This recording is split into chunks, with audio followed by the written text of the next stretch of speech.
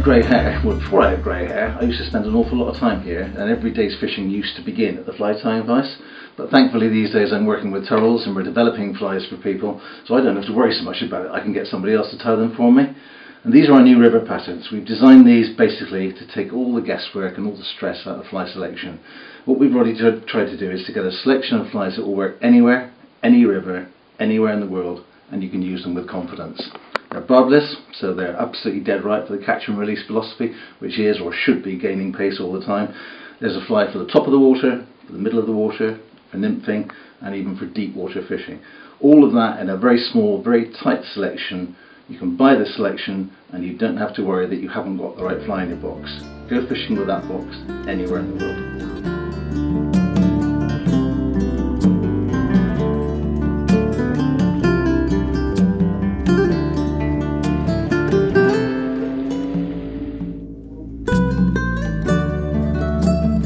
Well, as you can see, the river looks lovely.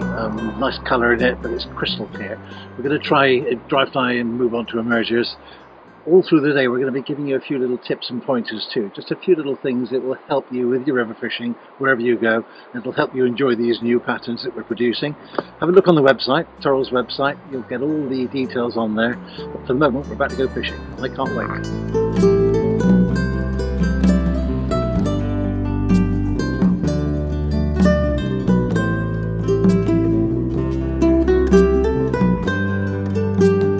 When you're on dry fly, one very common mistake that people make is to use too much floatant.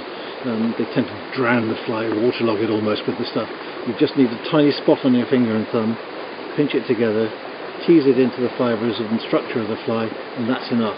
Anything more and you can waterlog it and you can drown it, and it's overkill. Well, that's oversized into everything, and how beautiful is that? Classic little camel wild brownie. Only a very small fish, probably not more than 4 inches, but beautifully marked. Beautiful fun on ultralight tackle. How nice can it be?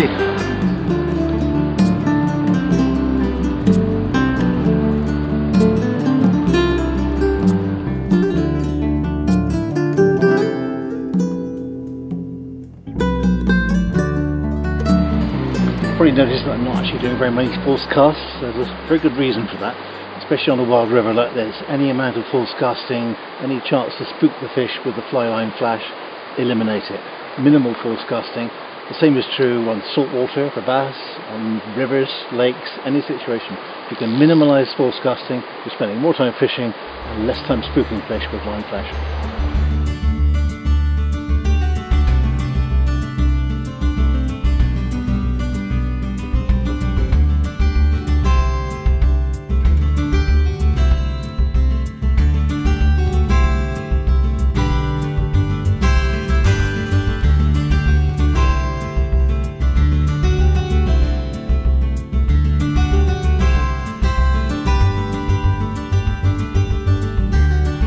Really good tip when you're wading one of the rivers, or any river really like this, is to use these bankside areas. Obviously you're tight to the bank to keep your profile down and recover. Most important is when wading on the sandy bits here. If I waded through the rocks out there, any movement I make on the rocks is going to transmit itself through the water, scare the fish. Cautious wading on the sandy bottom, fish can't hear you coming.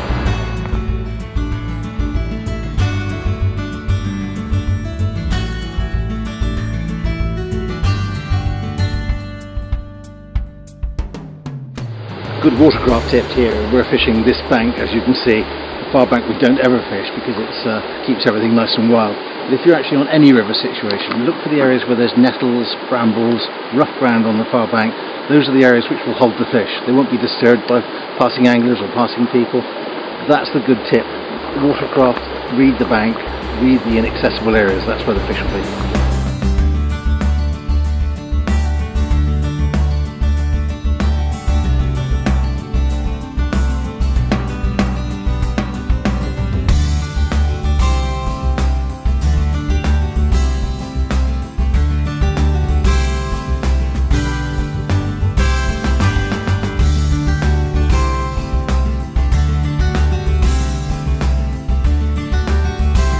Well, that's lovely. We thought we'd spook this pool. We'd be doing all our bits and pieces here, and then first cast after we go and pick up this one, which is our nicest fish of the morning. perfect little fish. Lovely gold flank, beautiful bold red spots. That to me is absolute nature in perfection. Well, I hope you've enjoyed your very brief trip on the River Camel. We've had half a dozen lovely fish. We've taken them all on the new Turtles Marvellous patterns, which are coming onto the market very shortly. Look out for them. Something for every situation. We've used a mix of dry fly and emerger this morning, but through the summer, through the year, you'll be using the whole range of flies. To me, enjoyment of fishing, beautiful fish like this, beautiful environment, unspoilt, what life's all about. Enjoy your fishing.